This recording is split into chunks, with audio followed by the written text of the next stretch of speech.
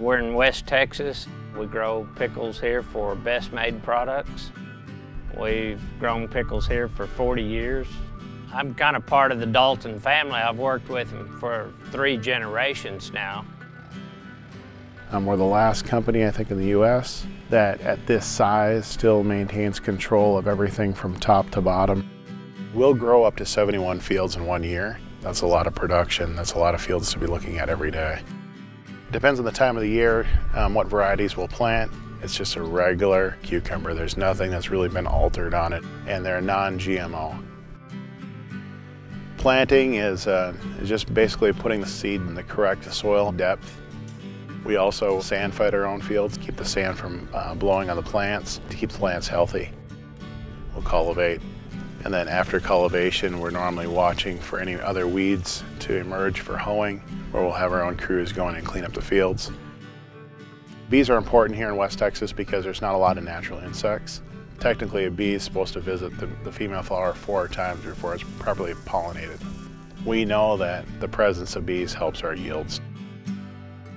We have a lot of things that have to happen every day. Today, we were planting in one field. We're irrigating other fields, putting bees on other fields, cultivating, hoeing, and harvesting. So we're doing every process every day.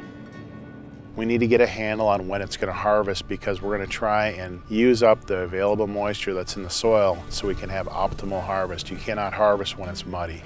There's a blade that runs in front of the machine and cuts, so we're able to grab the entire vine with the fruit still attached.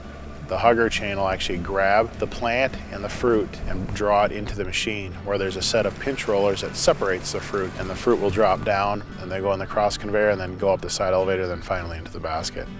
As we're harvesting, the trucks will get loaded and the trucks will come to the pickle shed. When they first show up, we'll wash them out of the trucks where they'll get flumed out. We use a little bit of chlorinated water to sanitize everything. And then we use people to actually grade out broken and defect pickles. All the product that we're going to harvest today, it will be run today at the pickle shed, and all of it will go to Best Maid. It'll be there by 5:30 a.m. tomorrow morning. We started out with this deal years ago with just a few hundred acres, and now we're planting about 3,500 acres. Over the years, we've kind of perfected the process of harvesting and grading and shipping so that everything arrives on time and we give them the freshest, best product we can.